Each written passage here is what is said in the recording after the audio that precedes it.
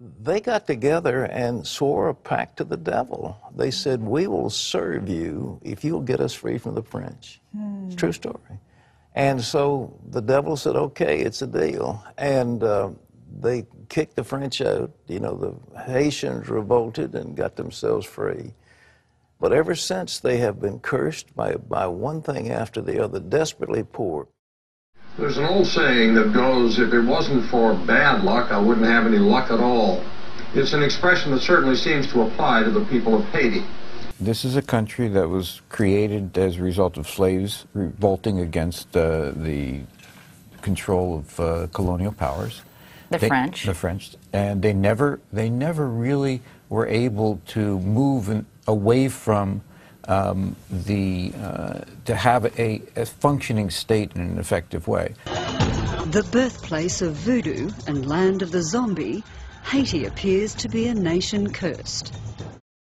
The United States placed a blockade on Haiti immediately after its independence, a blockade that essentially lasted for 60 years.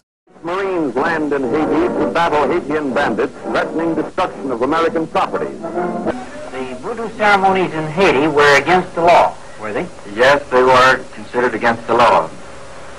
But they went on nevertheless? Yes, they had them all, usually, of course, out in the country away from all officials. Dancing and howling and whooping and various other things. In fact, sometimes it looked like they were very dangerous.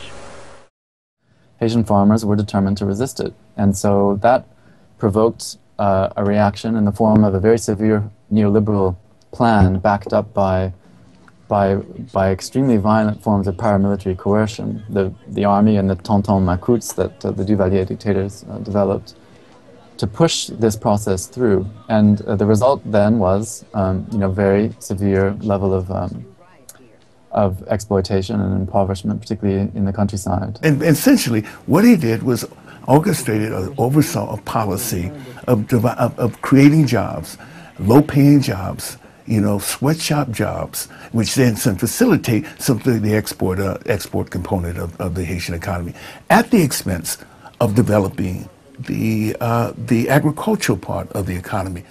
The UN, headed by the Brazilian military, that has been largely tasked with policing the social movement. Its main purpose has been to coerce the population into accepting the consequences of the coup. You've got to remember, the coup in 2004 overthrew a government that had been elected with a massive majority. It had at least 75% or so of the vote. It won 90% of the seats in parliament. And particularly in 2005 and 2006, that's what the UN did. It patrolled Port-au-Prince, treated the population like a hostile force, and on a couple of notorious occasions went in and attacked groups of people who were some of Aristide and Lavalas' most ardent supporters, and killed dozens of them. French President Nicolas Sarkozy joined the chorus in blaming Haiti's misery on the supernatural, saying that Monday's conference should be, quote, a chance to get Haiti once and for all out of the curse it seems to have been stuck with for such a long time. We used to have a workforce called free workforce, where people see you on the street, they look at your color of the skin, and then they brought you to work for free. That's what the slavery system. And because of my parents, that's changed today. Haiti play a role in the world, but you can't forget that. You cannot take that away from us. If it is that, because of that, you said, we have a curse, we have a contract with the devil. No, my friend. We got the freedom from God, because God created everybody equal.